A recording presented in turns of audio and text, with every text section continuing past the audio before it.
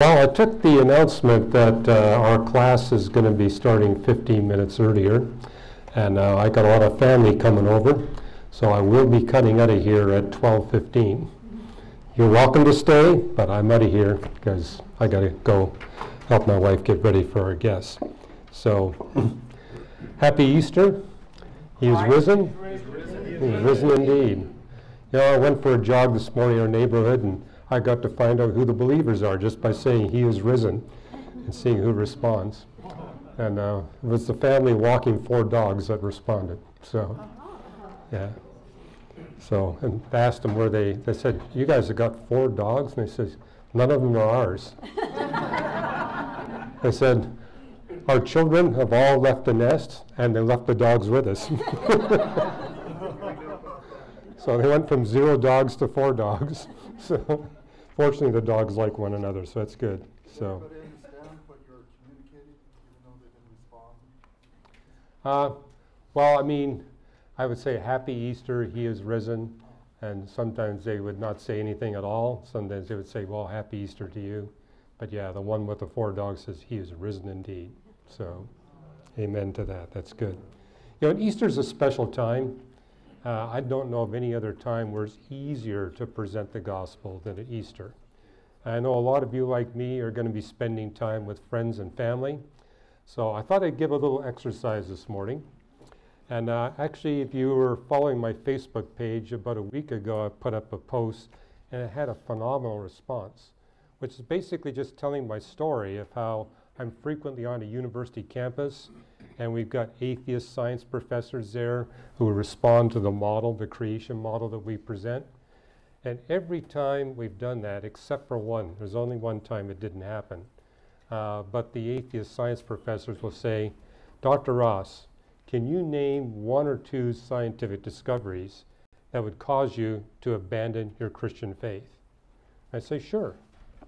If you can show me beyond any reasonable shadow of a doubt that the universe didn't have a beginning, that would be catastrophic to my Christian faith. And if you can show me that the origin of life has a strictly naturalistic explanation, that would at least be corrosive to my Christian faith, if not catastrophic. Another one that would be catastrophic, if you can prove to me scientifically that we humans are no different than the animals, that would be catastrophic to my Christian faith. And I said, if you can show me that all the evidence for fine-tuning that I've given you in this past half hour, that all of that goes away through more scientific investigation, that would be corrosive to my Christian faith, if not catastrophic. But I said, here's the big one. If you could prove to me scientifically or historically that Jesus did not rise bodily from the dead, that would be the ultimate. Do that, and it's over. Now, whenever that happens, I take the opportunity after disclosing, these are things that would be catastrophic to my Christian worldview. I would say, sir, can you name some scientific discoveries that would cause you to abandon your atheistic worldview and receive Jesus Christ as Creator, Lord, and Savior? And every time I've done that, I'm met with silence. I says, well, surely you can name one. And the reason why I give you the ones I just did, the reverse works. Okay? If I can show you, sir, that beyond any reasonable shadow of doubt the universe really did have a beginning, doesn't that imply that your atheistic worldview is incorrect? There's got to be a creator to explain the existence of the universe. Or if I'm able to show you scientifically that we humans are distinct from the animals, that we have exceptional qualities that are not shared by any other animals on the face of the earth, wouldn't that destroy your physicalist worldview? Or if I could show you that consciousness has no naturalistic explanation, or the origin of life, I said, wouldn't that be catastrophic? Or if I can show you that Jesus really did rise bodily from the dead. Now, sometimes I've done that, they'll say, well, you know, if you can actually pin that one down for me, that would make a difference. And that's exactly what it tells us in 1 Corinthians 15. Let me read you the text. It says, if it is preached that Christ has been raised from the dead, how can some of you say that there is no resurrection of the dead? If there is no resurrection of the dead, then not even Christ has been raised. And if Christ has not been raised, our preaching is useless, and so is your faith. More than that, we are then found to be false witnesses about God, for we have testified about God that he was raised, that he in fact was dead. But if he did not raise him, I'm getting this wrong. Let me go back. More than that, we are then found to be false witnesses about God, for we have testified about God that he raised Christ from the dead. But he did not raise him, if in fact the dead are not raised. And if the dead are not raised, then Christ has not been raised either. And if Christ has not been raised, your faith is futile, and you're still in your sins. Then those who have fallen asleep in Christ are lost. If only for this life we have hope in Christ, we're to be pitied among all men. And sometimes I read that when I'm in a university setting, saying, notice the Bible puts that test out there. If there is no solid evidence for the resurrection, our Christian faith is useless. That frequently comes as a shock to people. And sometimes I'll use this with my friends at Easter. Just read them this text. And they're stunned to discover the Bible itself is saying, evidence counts. If the evidence is not there, our faith is useless. Look at the evidence and see. Okay. Now, if you flip the page back to the beginning of 1 Corinthians 15, it gives you some evidence that Jesus indeed has been raised bodily from the dead. Don't turn there. But notice that Paul actually gave the evidence first, then he raises the issue. Okay. This being Easter, you got friends who are not yet followers of Jesus Christ. How can you share with them? And Ross, I heard you mention Gary Habermas in the class just before this with joint heirs. I've known Gary for, 15, 20 years. He's actually coming out with a 3,000-page book. Actually, it's going to be 10 books, 300 pages each. But 3,000 pages on the evidence for the bodily resurrection of Jesus from the dead. He says, I've written a book before that was 300 pages, but I didn't cover all the evidence. So now a publisher has given me an opportunity to actually publish all the evidence for the bodily resurrection of Jesus from the dead, all 3,000 pages worth. So that tells you there must be a strong case for the bodily resurrection of Jesus from the dead. But I'm going to turn the tables on you. You meet someone 3 hours from now, and they ask you, okay, what is this evidence that Jesus rose bodily from the dead? Is it incontrovertible? Could I actually make a case that he didn't rise bodily from the dead? What would you say? Okay, any hands? All right. There were 500 people, several men and several women that witnessed and saw him after his resurrection. You read the first part of 1 Corinthians 15. That's exactly what Paul says before he gives this passage starting in verse 20. He says, there were 500 eyewitnesses to the bodily resurrection of Jesus from the dead. Since some of those 500 eyewitnesses are here. So you actually go talk to them. Now, you're a skeptic. You say, well, 500 eyewitnesses. When was this book written? 1900 years ago? How do I know this is credible?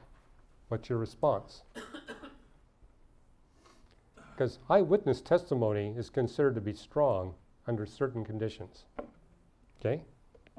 Well, first of all, I'd say it's endured throughout the centuries.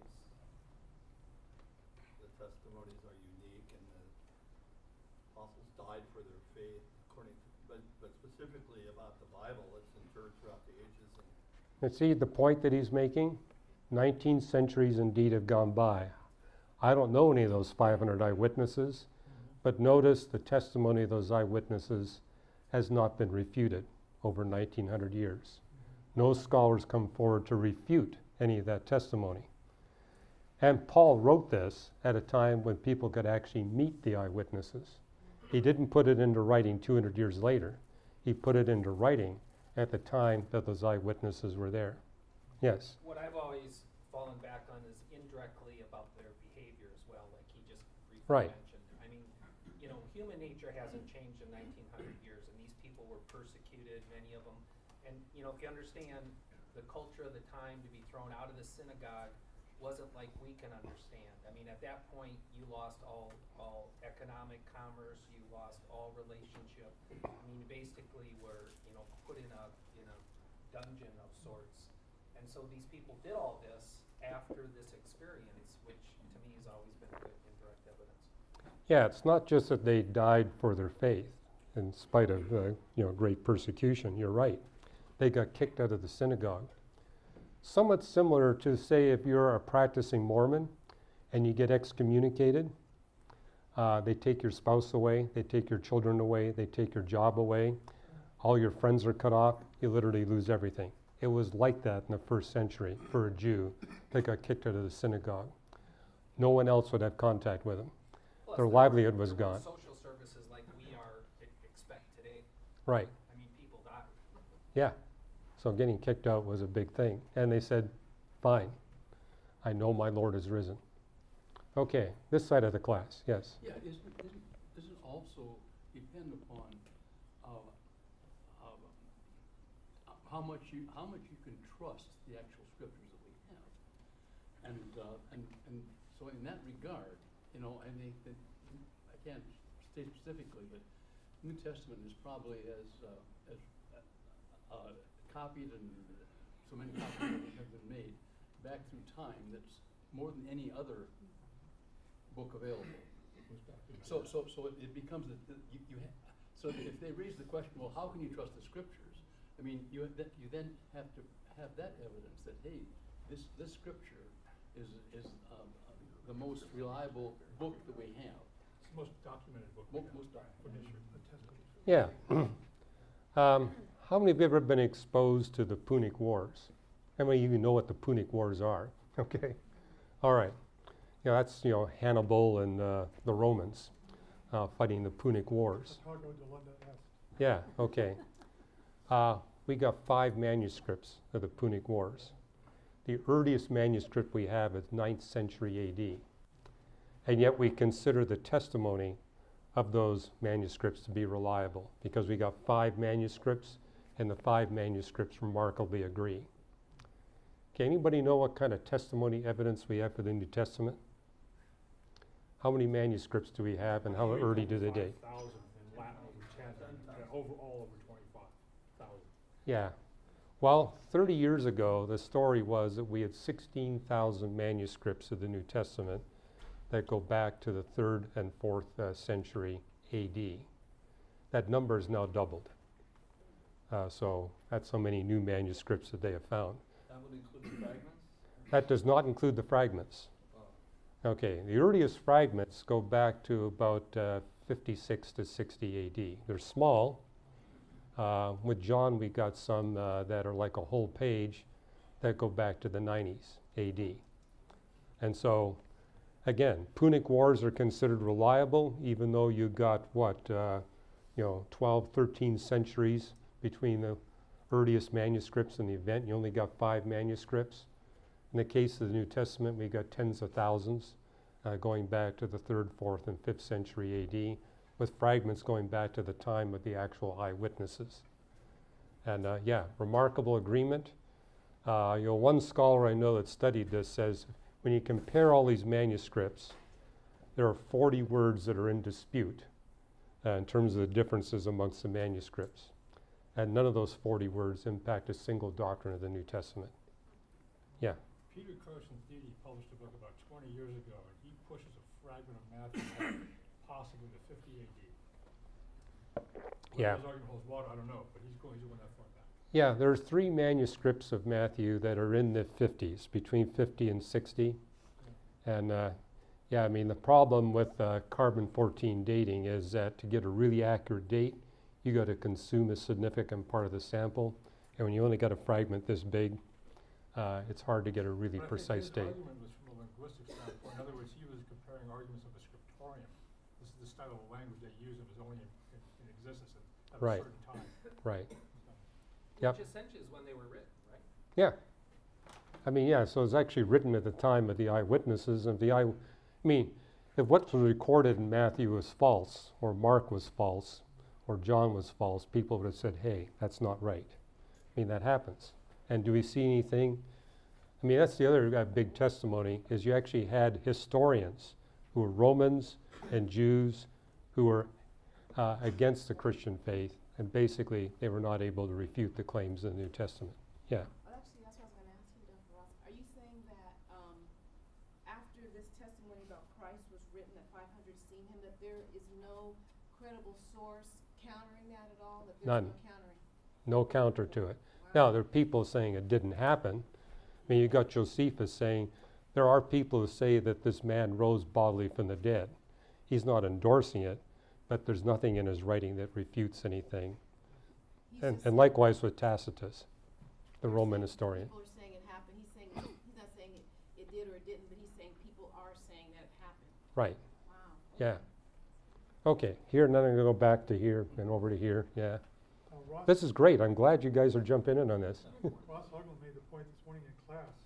It's really important that among the followers of Jesus, there was nobody who said this didn't happen. Right, No, it didn't happen this way. This is fake news. yeah, yeah. Hugh, do you know if was there anything in the apocryphal writings that were not included that did say that? Have you ever heard that? No, No. there aren't. No? No. That's kind of the strength of the apocryphal writings, is that they don't criticize what is orthodox. Right.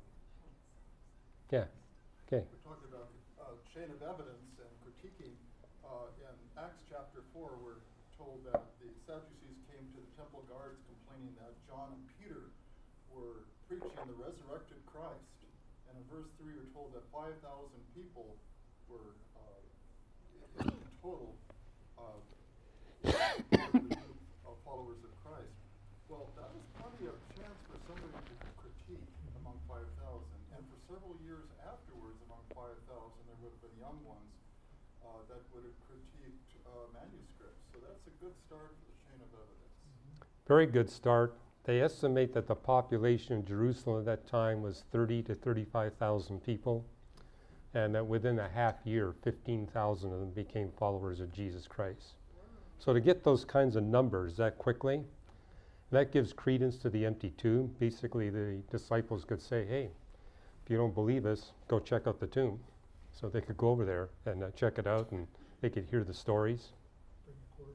I learned something this week when I was from Gary Habermas that when I was studying for my talk this morning, if I could share it. Yeah, 1 Corinthians was written about 20, he believes 21 to 22 years after Jesus' life. Now in 1 Corinthians 15, earlier in that chapter, Paul repeats a creed that it was obviously a creed, a verbal creed of the early church. Let me just read two. sure. 1 Corinthians 15, 3 through 5. For I delivered to you as of first importance what I also received, meaning he had heard it before, that Christ died for our sins according to the Scriptures, and that he was buried, and that he was raised on the third day according to the Scriptures, and that he appeared to Cephas, Peter, then to the 12. And Gary Habermas says that even among critical scholars who are not believers, they believe that that creed was circulating among believers. Some of them believe 1 to 2 years, others believe within months or even weeks after Jesus was resurrected. No, it's correct. I actually got to hear Gary give a lecture just on that one point. And what he did is he took us through the New Testament and showed us all the creedal statements. It's not just in Paul's writings. You see it in John's writings as well. And so if you look at all these creeds and realize that most people at that time were not literate, and so what was happening is that the disciples were actually giving them these verbal creeds that they could easily memorize. And yet the fact that there's so many of these short creedal statements that you see in the New Testament indicates that this had to go back very early, as he argues, probably within less than 6 months of the actual resurrection of Jesus from the dead, you got these creedal statements in place. And so he actually says that's even stronger than the carbon-14 evidence on how early some of these manuscripts are. When will this book be on the shelf, do you know? When will this book, well, he's going to bring them out, the volumes, kind of one at a time. And Gary Habermas, he's the world's leading expert on the resurrection of Jesus from the dead. He frequently debates, the last name is Habermas. You can Google him. But yeah, and if you want, you can go on YouTube and watch several of his debates he's had with atheist Bible scholars. They don't fare well. Well, they basically concede his points. Yeah. So even though they don't, quote, believe in the resurrection, he says, you know, it's people who are not historians who will try to deny the resurrection. But it says even the non-believers who are historians basically say, I got to grant you that. And so you can actually watch the debates. It's quite revealing.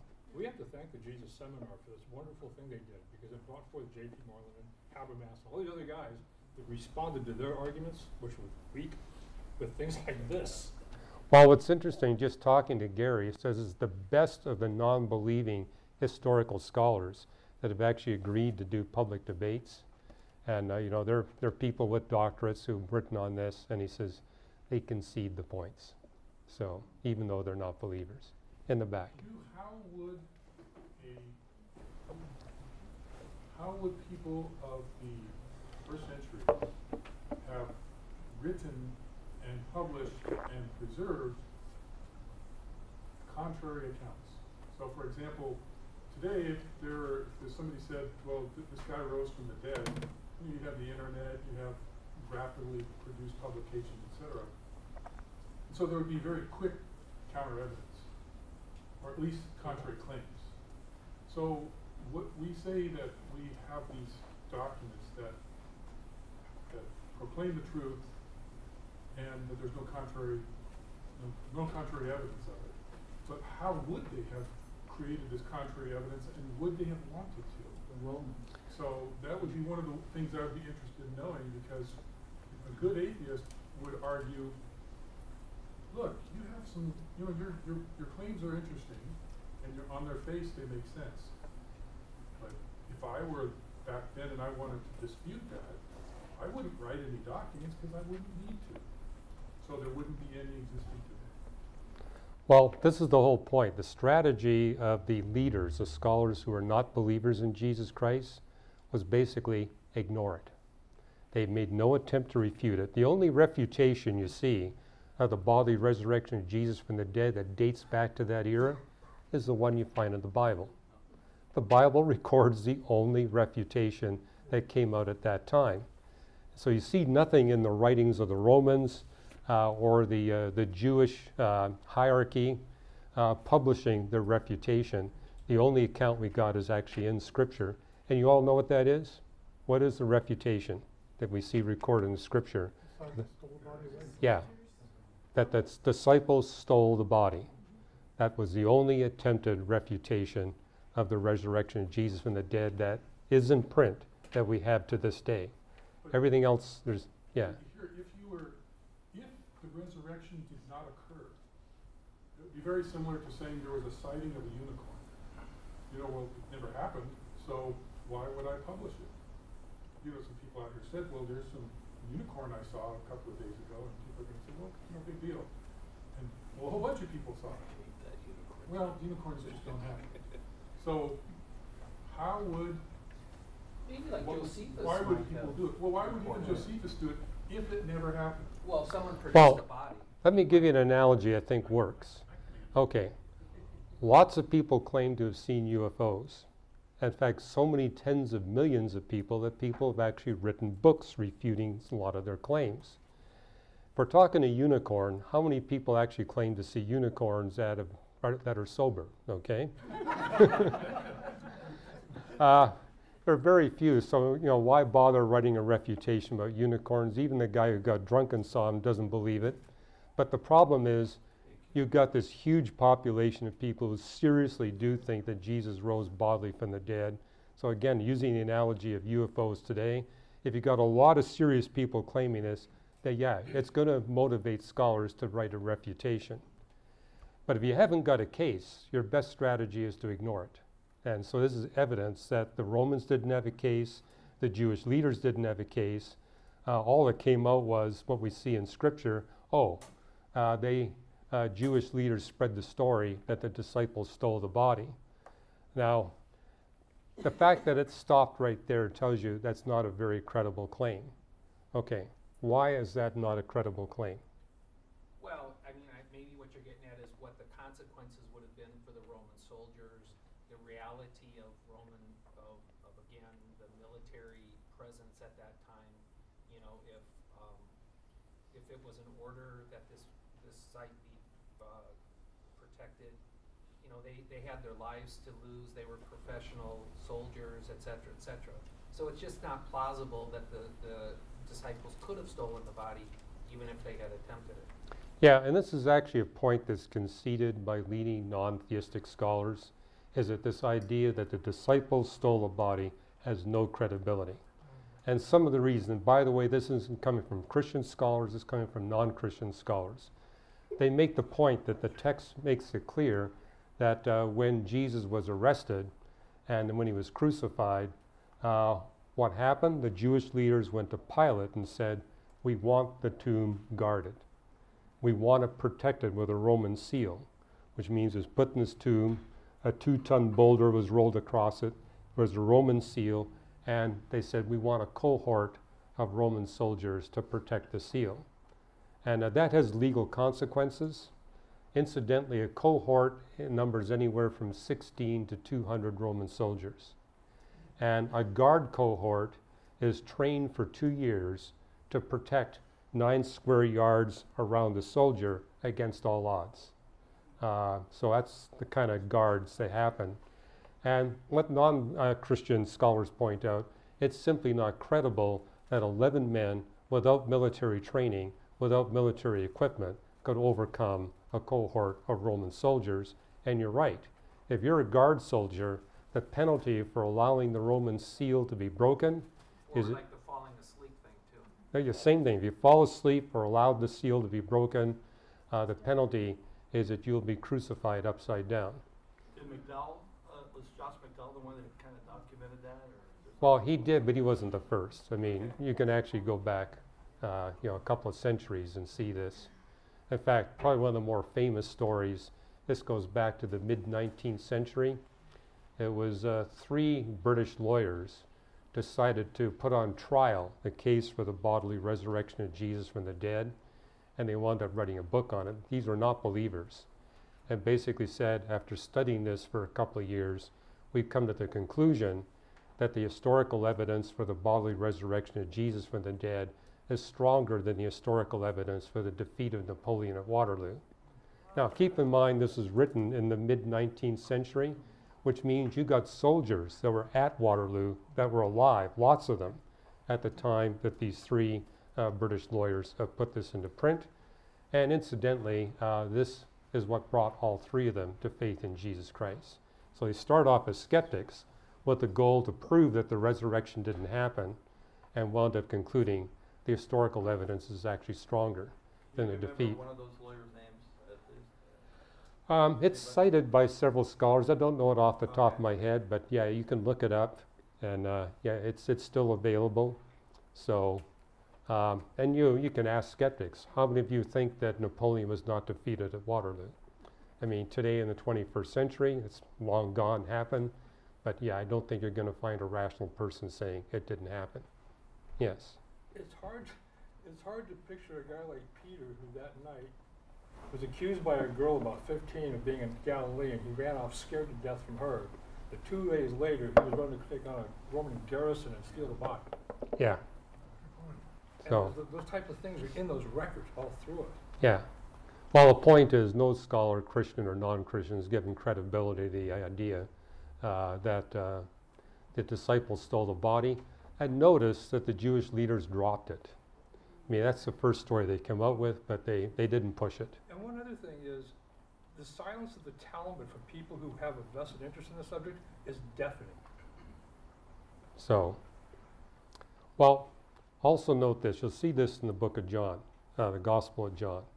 You know, the women, they're the first ones to see the resurrected Christ. And then you got Peter and John coming to the empty tomb, and it says they saw the grave clothes.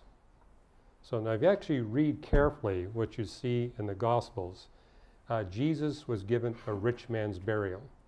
And it said that he was clothed in linen, so he had a burial cloth of linen, and pressed into that linen was a talent's worth of rosin. Okay, minimum weight of a talent is 75 pounds.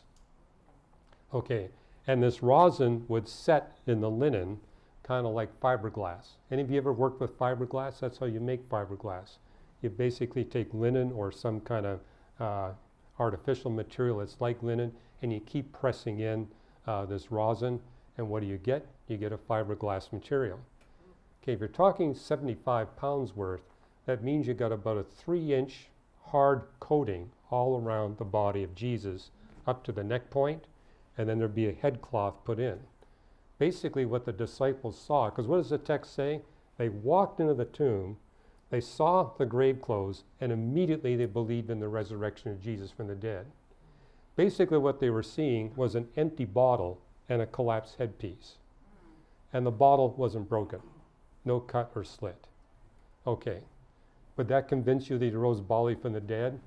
If you saw the equivalent of a fiberglass body piece right up to the neck with a small enclosure, then a headpiece, and nothing is broken, yeah, they immediately believed. So One look. So if you're stealing a body, it's grab and go and get out of there before the Romans show up, and then do all that someplace else. Well, if you're going to steal a body, you better have a saw to cut through all that fiberglass and split it open and get the body out. Yeah, but a burglar grabs and goes. Get But out of there fast. notice what the text says. One glance, they immediately believed. Okay, yeah, go ahead. If the body was already wrapped in a linen with the resin, why did they undress the body? How could they have done the women? How could they what? Have dressed the body for burial, the women that came? You know, when they were saying that they still had to go back Right. and finish it. Yeah, the text doesn't tell us that the women knew how his body had been prepared. But likewise, the angel meets him and says, your mission's not necessary. So, yeah, I mean, in the gospel accounts, incidentally, skeptics, by the way, go through the gospel accounts and say, hey, pieces are missing. And why would pieces be missing? We don't see the complete story here. That gives it credibility. I mean, that there's collusion when all the witnesses tell the identical story and the story is complete without holes. That happens in trials all the time. If the multiple witnesses come forward with all the same story and it's a complete story, you know they colluded in advance. And so you know that you can't trust the testimony. You look for differences. You look for things that are left out. And if you can piece it all together into one credible story, you know the testimony is true. I've done events for trial lawyers, and they tell me that's how we can figure out whether the testimony is true or not. And so if you look at the Bible, it reads just like the tests we have for true testimony.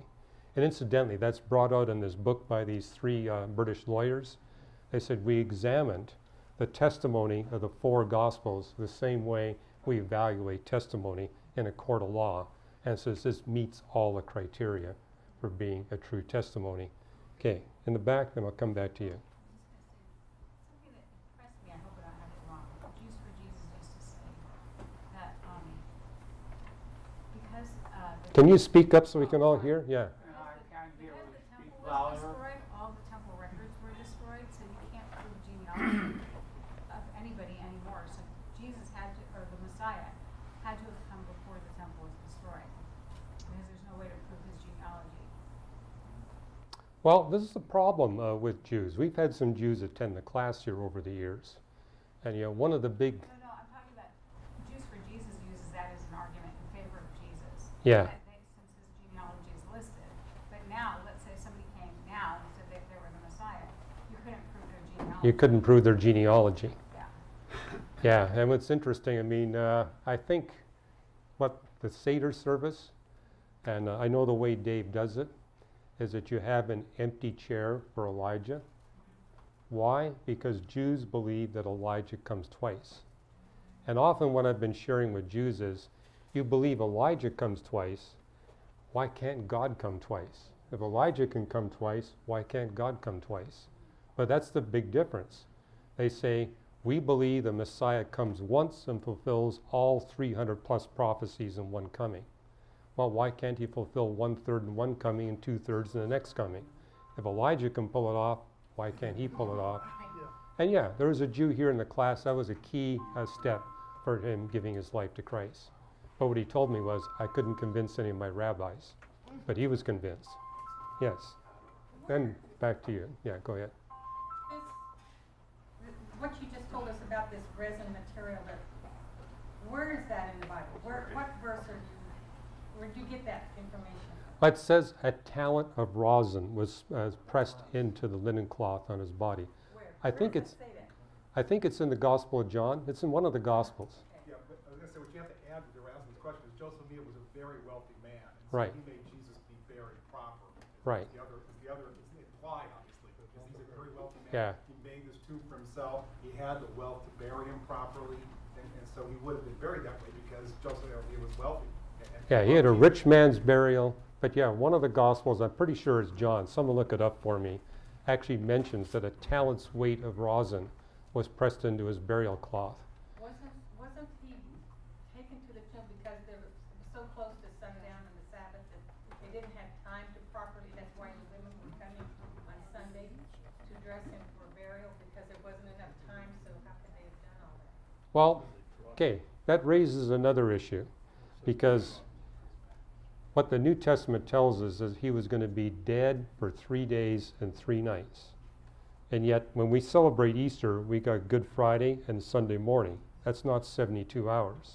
And 1 hour of any day would be considered a whole day, right? Well, no, here's how you resolve it. He was crucified during Passover week. During Passover week, you got between 2 and 3 different Sabbaths. So you can have a Sabbath on Thursday and a Sabbath on Saturday, and hence you can get the 72 hours. In fact, that's how scholars have tried to determine the precise date of when he was crucified. Look on the calendar to see where you got a Sabbath on a Thursday and a Sabbath on a Saturday. The problem is you get several options, and yeah, it's not easy to get accurate calendars back that far. Then I'll come back to you. Go ahead. One of those attorneys that you were talking about was Simon Greenlee, I believe. But there was a book I did a talk on several years ago called Faith on Trial by a woman lawyer named Pamela Ewan, E-W-A-N, and she did a modern day version of the same thing, basically looking at the evidence in the Bible for the death and resurrection of Jesus, and is it strong enough evidence to stand up in a court of law if it was ever needed? Right. She says it definitely was. So. Well, you are right that Simon Greenleaf did write about this in the 19th century, and you're also right, many lawyers who weren't believers have put this to a courtroom test, and all of them come out saying the evidence for the bodily resurrection of Jesus from the dead is sound. One more piece I can share with you. Notice what the text says.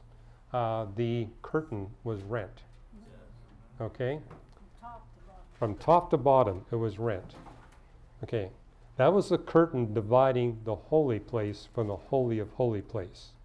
And it has symbolic significance. That curtain basically tells you the way to God is blocked because of your sin. And that curtain was there to communicate to people your sin is a barrier. Until that sin is taken care of, you cannot enter into the Holy of Holies. In fact, when we celebrate communion, as it explains in the Gospel of John, the bread that we take symbolizes the fact that we now have access to God the Father. The curtain is rent. We can go straight to God the Father. Question for all of you. The wine that we drink, what does that symbolize? The blood of Jesus. And John 6 tells us what the blood of Jesus symbolizes. The new covenant. Okay. Okay. The bread means we can come right to the presence of the Father. What does the wine symbolize? The new covenant. Okay, you can read John 6. What it tells us is when you take that wine, it symbolizes the fact that not only can you come directly into the presence of the Father, and your sin no longer is a barrier to having a relationship with Him, the blood symbolizes that He will give you power to live the Christian life. So that's what communion really means. The barrier has been broken. You can come to the presence of the Father, and the Father will give you the power to live the Christian life. There's power in the blood. Ever heard that song? Yeah. Well, basically, it's a communion song, making that point. But here's something about the curtain, because I'm running out of time.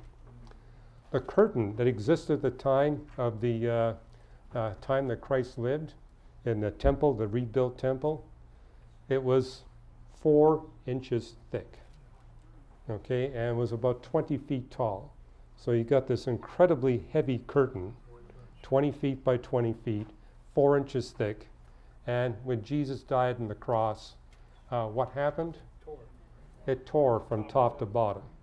And suddenly, there was no longer a barrier. And that was prophesied too, right? I don't think so. You know, a preacher friend of mine, a really famous preacher, he gets really Jewish people befuddled, particularly the elders, when he asks, why is the temple gone? They have an answer for a lot of things, but they can't answer that. Why is their temple no more? And of course we know the Romans destroyed it, and it was prophesied, right?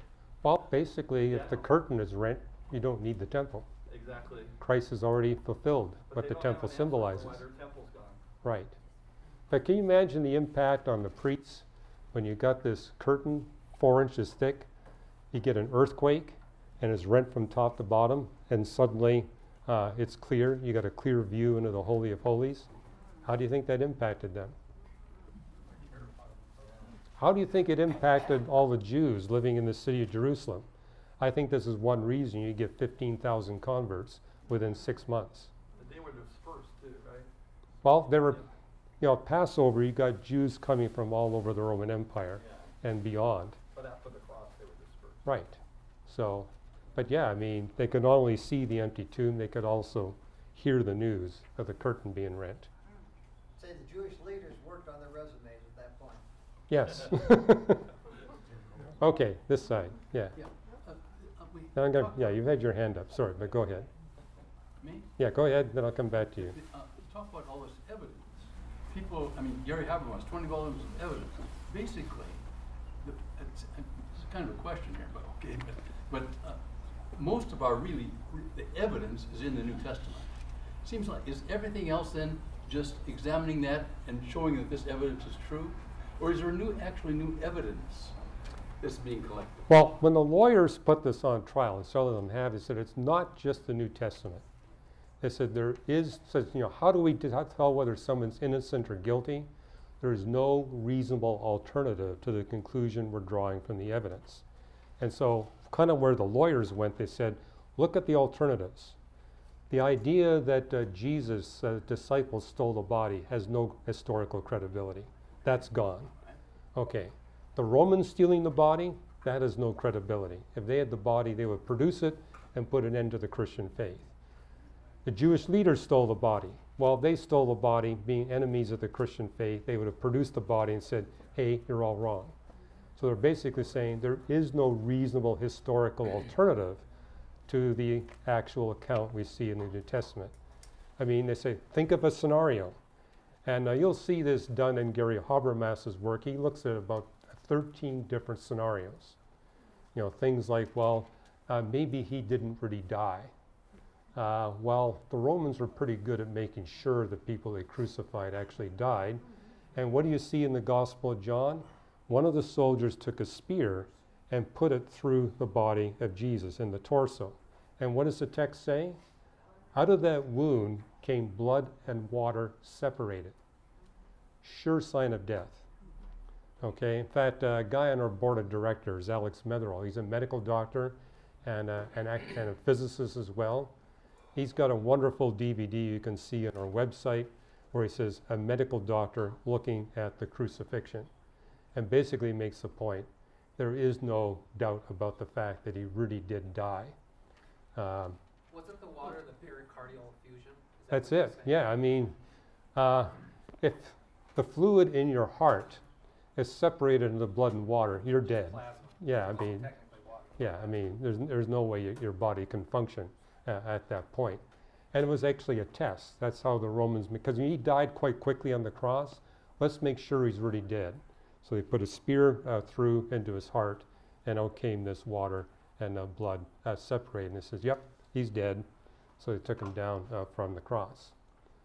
But the positive evidence of the resurrection, positive evidence is really the Bible. All these other things, they're just negative arguments. They're not, you know, I mean, they're saying why it couldn't be true. But as far as actual positive evidence that this happened, That only comes from the Bible. Well, it's the Bible, it's the eyewitnesses, it's Well, the that's number the of Bible. converts, yeah. Okay, but notice there's no refutations. Now you could say, well, maybe there are no historians around. There are plenty of historians around.